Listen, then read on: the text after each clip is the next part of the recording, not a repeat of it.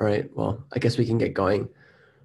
Um, so quick announcement, the CFP for both of the KubeCons for winter opened. So that's the one in Seattle in December, and then there's one in China in November. So would be really great to get more people speaking. So if you're out there interested in talking about stuff, would be great to do a proposal. So let me know if you need any help on anything, or I'm sure you can talk to Chris also. But it's a good opportunity, and particularly if you're an end user, I think those talks are super popular. All right, so I guess I just wanted to talk through the extension policy. So there's a link in the meeting notes doc. Oops, sorry, the phone is ringing here for some reason.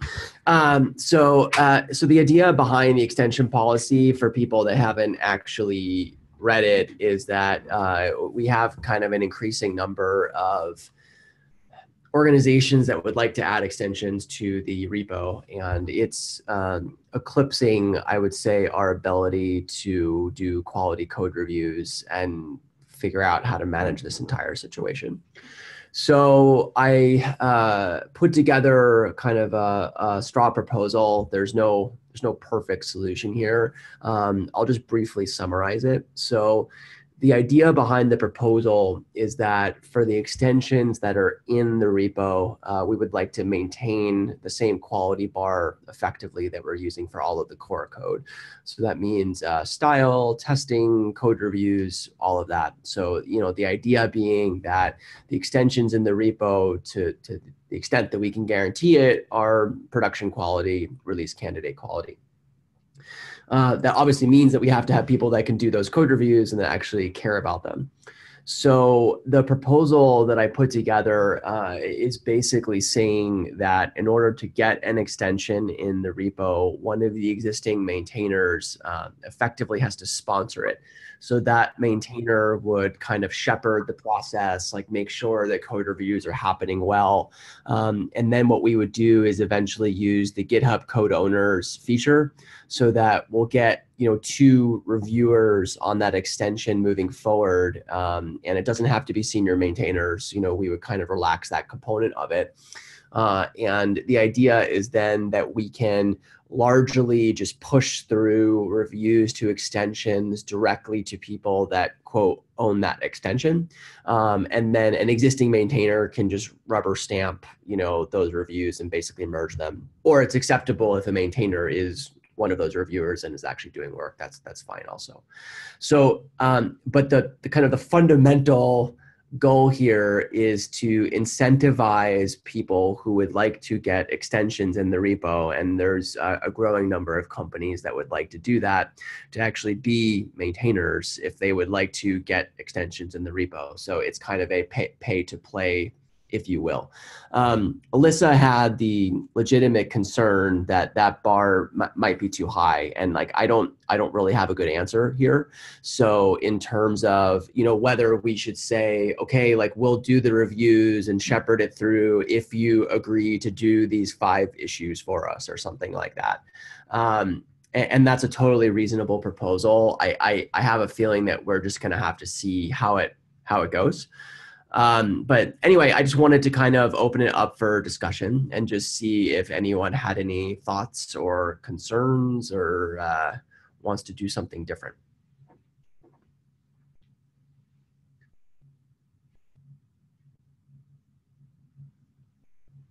You're on mute. Hi, Matt. Oh, hi. I just unmuted myself.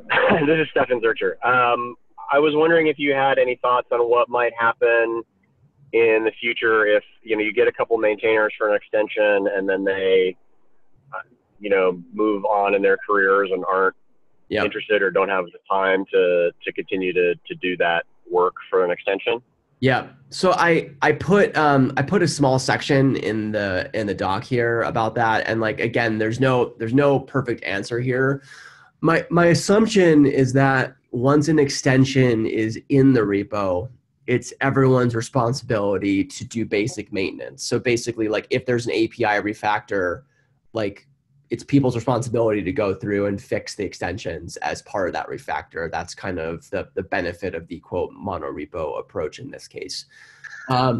The kind of the way that I wrote the proposal though is that obviously it's acceptable that maintainers of extensions move on.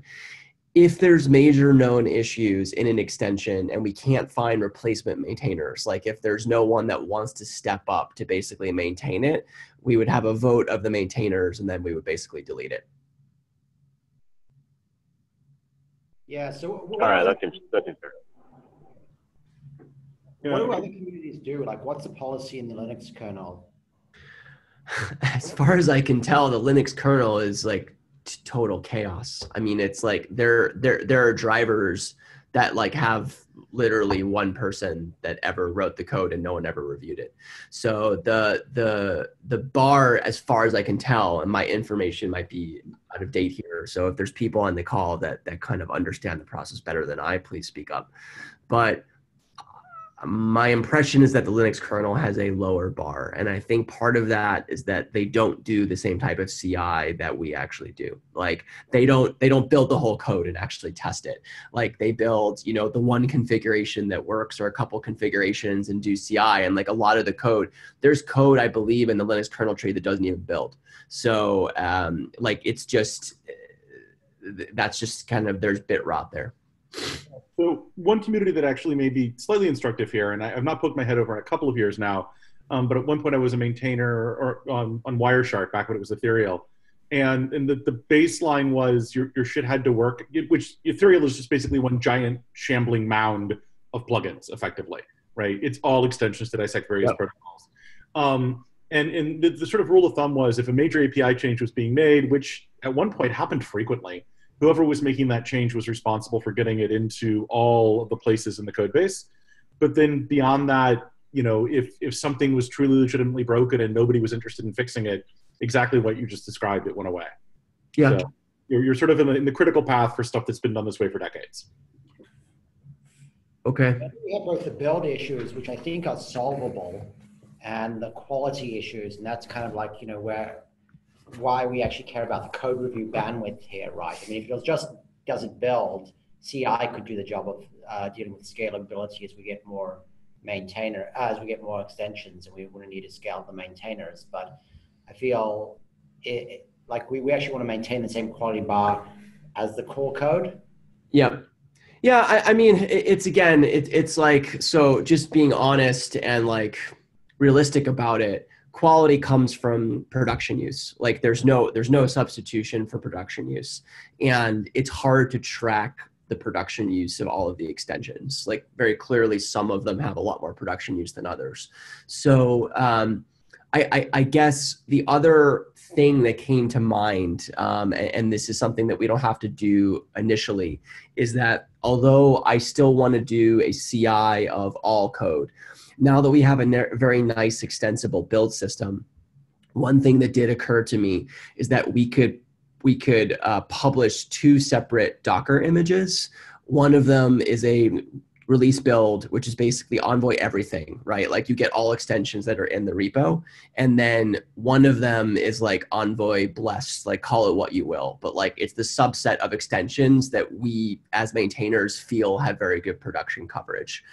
So like if users are looking for like the quote blessed set of extensions, you know, that would be a place to start. And then if people want to use the giant bucket, they can use the other Docker image effectively. I mean, it doesn't even need to be done with Docker images. I mean, this gets back, and now we're getting drifting a bit off topic, but to the original idea that we would have effectively the equivalent of config files for builds, and we would have full, minimal, and then the standard build, which would possibly include that or experimental. No, of course, yeah, and like we can easily do that. I was just making the point that most people don't know how to build Envoy and they don't want to do it, right? So it's like just if we're gonna do a minimal and a full, like I see no reason not to just like do a CI run for both of those and publish two Docker images. Like it's just kind of a nice convenience for people, I think. Yeah. So my main thought, and I think this is already covered, is that if some extension code has less scrutiny than others, if that is resident, if that isn't built, then it can't really do any harm. So if the Docker images and the kind of prescribed way of building the minimal subset doesn't even pull in that stuff, Yep. then it does make sense to have like a lower bar and make it easier for people to get their stuff in and use it. We also had this idea that we would have a separate repository for which was just open access. Anyone could just dump whatever they wanted there, I guess, as long as maybe it compiled, but that was the only bar. Yeah, so my idea there, which is not part of this proposal, is basically we would have an extension sandbox repo. It would look just like Envoy filter example. We would do exactly what we do today. We would do CI on it. We would, on every Envoy master commit, we would basically push the current submodule up to date. And like the current maintainers won't track CI status on that repo. Like if it's broken, it's broken. Like the larger community will have to come through and basically fix it. I don't feel like, I think that could be an interesting way to go. I don't feel like there's enough demand yet to kind of justify setting that up, but I feel like that's something that we can definitely track. I guess my vote would be to start with some variant of this proposal and like, let's just see how it goes and like where the friction is and kind of like what people are complaining about. And I think if we hit a situation where someone really wants an extension and no maintainers want it and the people don't want to be maintainers, they could maybe set up that secondary repo. Right. Yeah, right. Or I mean, like there's even intermediate solutions. There's like, we have a documentation section where people link to their like repos, which have their extensions in it or something like that. Right. I mean, it's like, there's lots of low friction ways. I just feel like we can be nimble here and kind of like what we're doing today is not working. So like, let's try something different. And then if that doesn't work, we can try something else, I guess. Can you clarify what we mean by an extension as well? Like, is everything now treated as an extension? So, or are there some things that would make it to like core mono? Right. So that was I spent like 3 weeks doing that giant repo reorganization, which was truly awful, but it's now paying off. Basically everything in source extensions. So like there's a very, I think, and in the root of the repo, there's a file called repo layout.md that kind of lays this all out. But basically anything in the extensions section of the repo is what we're talking about as an extension. So like these are all of the static registration extension points, and in the future we'll likely also support dynamic loadable modules in these same places.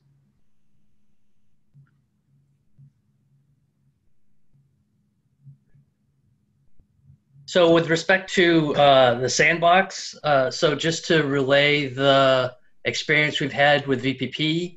So from the beginning, we did set up a sandbox. And so in some instances there, and this we're 2.5 years in, there are some, sandbox implementations that people still play with. And there are a lot of them that, we originally had a 90-day or 6-month policy to automatically purge, which we've never really done. But it in some cases, it's been fine. Some cases, there's stuff that's just bit rotted and left dead there. There's still stuff that people use. So, I mean, I think it has some value, as a place to just put stuff that are at least at one point had been relevant to the mainline code. Cool. Yeah, I'm not opposed to it. I just don't think, I don't want to do all the work, set it up, and like have all the policies if like no one's going to end up using it. Yep. So I think here the sort of suggestion of let's wait until we have that problem is probably the best one. Let's wait until we actually actively have the problem of an extension that nobody wants to maintain, and then we can talk about the right way to deal with it. Okay. One thing that I'm tracking with Alyssa and Harvey is that we need to get someone from Istio to either be a maintainer or like do a bunch of work, because they have quite a few extensions. So yeah. Okay. So that's something that I think the three of us can take offline, and then hopefully we can report back on that. Okay. Okay, cool. So if there's no major objections, what I'm going to do is I'm going to kind of clean this up just a little more, and then I'm going to do a PR to the repo in like the governance section where I'll link to this doc, and then we'll kind of make it the quote official policy, and we can just see how it goes. Okay, great. Dave, do you want to give us an update? Sure. Unfortunately, I was sidetracked quite a bit last week doing some VPP release management stuff. So I have made some progress, and so I hope to have a patch this week, a PR this week, that I can publish that will let us identify the areas that I'm running into issues. But for now, I'm still making forward progress. So okay, one thing to point out is Brian Payne from Pinterest just did a PR to start the work of getting rid of FD from the buffer interface. Okay. That is part of what you'll need to do, which is very convenient that he started to do that. You might want to reach out to him over email or Slack. I can make that connection just because he had investigated a little more as to like what was required to actually make that happen. But that's work that needs to get done. So if he's already done that investigation, that might be useful. Yeah, that would be great because there's some areas that I keep getting stuck mentally. So okay, yep, sure, cool. And I've been focused not on just on the generic let's get rid of the FD stuff. I haven't been actually working on extension stuff that might be specific to VPP. So great, cool. Anyone else have anything that you would like to chat about? On that note, I think I'm a third person working on some refactoring for the UDP stuff. So what was kind of the outcome that we just mentioned, that Brian had pushed up some changes and we should follow that and build off of that? There's a PR that you can look at and merge like in the last day. It doesn't change the interface yet, but we no longer call into libevent to actually do the read. So the read has been lifted out. And then there's just some more refactoring that needs to get done to basically get rid of the read and the write methods from buffer. Okay, is there like an epic type of issue that tracks all these things within his only issue? there was, but we have GitHub. So hey, Chris, what was the thing that people keep talking about that we can supposedly use that sucks less than what we're doing? You mean like GitHub project boards? No, I thought there was some other tool that people were using that you told me about, like project management tool for GitHub. There's waffle.io. No, I mentioned reviewable.io. That was just tracking your backlog of PRs to review, not actually Jira Epic board style of management. What's waffle?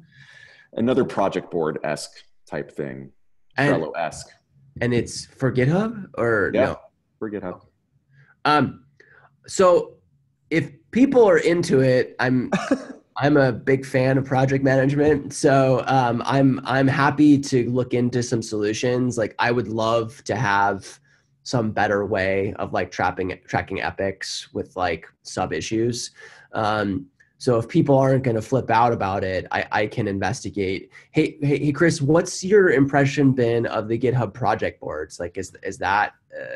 It's improved. It will probably work for you, I think, depending what you want to do. So okay. All right. Let me go poke around a little bit and see, because I kind of agree that if we could have, it's like labels only go so far before it's kind of a pain. So let's see if we can do project boards for different projects, and that might be useful. Sounds good to me. Okay. And I won't actually suggest that we set up Jira, because I'm sure people would freak out. All right. Anything else?